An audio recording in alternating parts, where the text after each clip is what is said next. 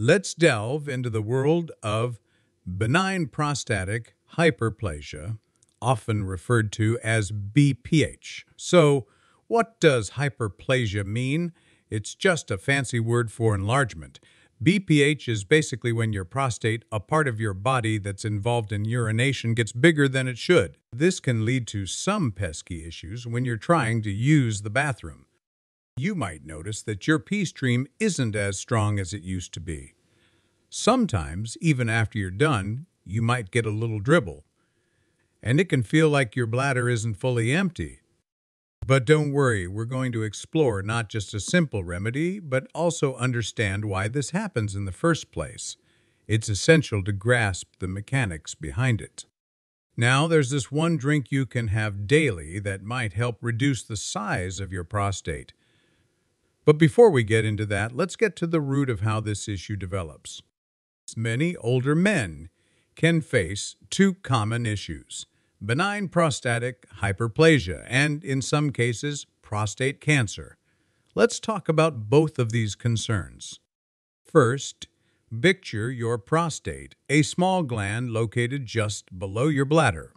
There's a little tube coming out of your bladder called the urethra, and the prostate kind of wraps around it. Normally, the prostate is small, but as you age, it can grow larger. When it gets big, it can squeeze the little tube, making it harder for urine to flow through. Sometimes it can even push into the bladder, making it seem like there's less space inside for urine. Your bladder's capacity to hold urine can be affected when you have too much estrogen in your system. Now, here's the deal. Both men and women have estrogen, and it actually comes from testosterone, a hormone men usually have more of. To convert testosterone into estrogen, you need a special enzyme called aromatase. This enzyme is produced by your testicles and your fat cells. Now here comes the twist. You might have thought that the problem was having too much testosterone, but that's not the case.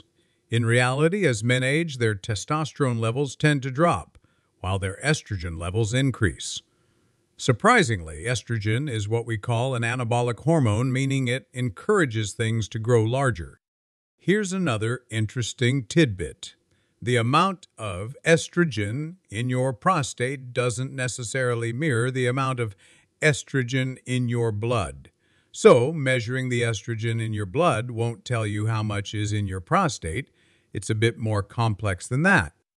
Estrogen also has a role in boosting another hormone called prolactin, which can contribute to the prostate's enlargement.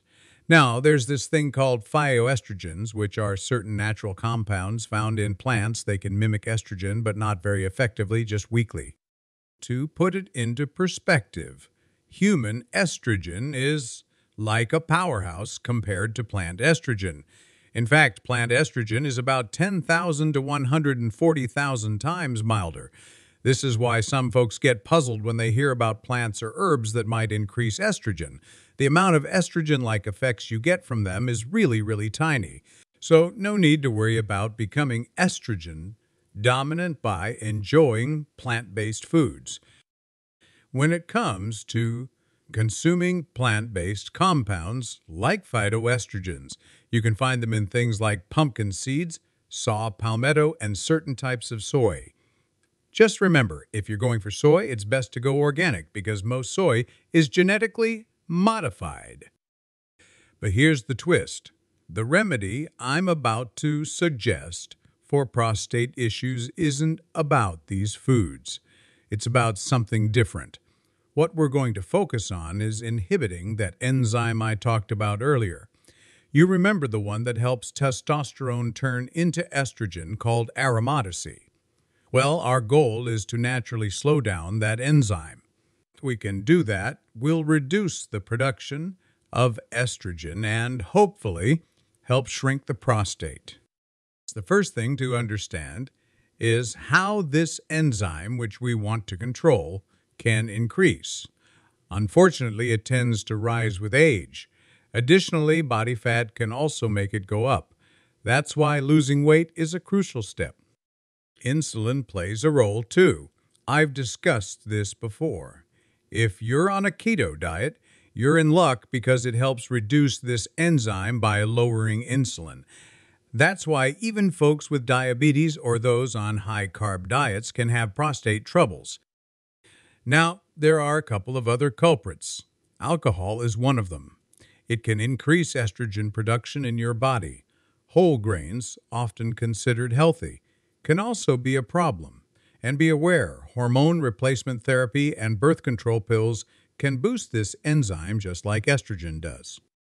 Now, let's get to the most crucial part of all, how to decrease that enzyme. This is the key takeaway from our discussion. First off, consider adding cruciferous vegetables to your regular diet. These include veggies like kale, broccoli, cabbage, and arugula. They have the special ability to reduce the activity of that enzyme, which helps you manage that excess estrogen. Another helpful addition is white button mushrooms. Be sure to saute them because eating them raw won't have the same effect. As for flaxseed, don't worry, it won't increase your estrogen despite some concerns you might have heard. If you're still unsure, you can check the studies I'll link below or simply skip this remedy because it's not the most potent one.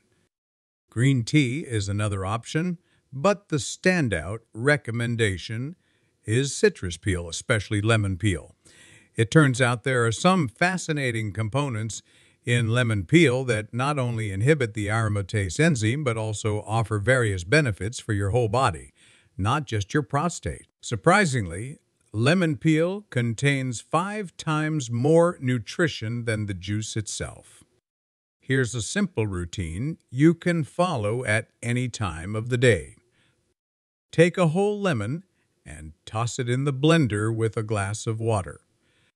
Blend it until it's nice and creamy, which should take about 30 seconds. If you like it sweeter, add around 5 to 10 drops of liquid stevia. Alternatively, you can include half to 1 cup of blueberries, which also offer support for the prostate. Blend it all together, and you'll have a healthy shake. You can enjoy it with or without the blueberries. The key here is the lemon peel because it's crucial for reducing aromatase, which helps decrease estrogen levels. This way, you can maintain the right balance between higher or normal testosterone and lower estrogen. Out of everything you can do, these are the most important steps to take.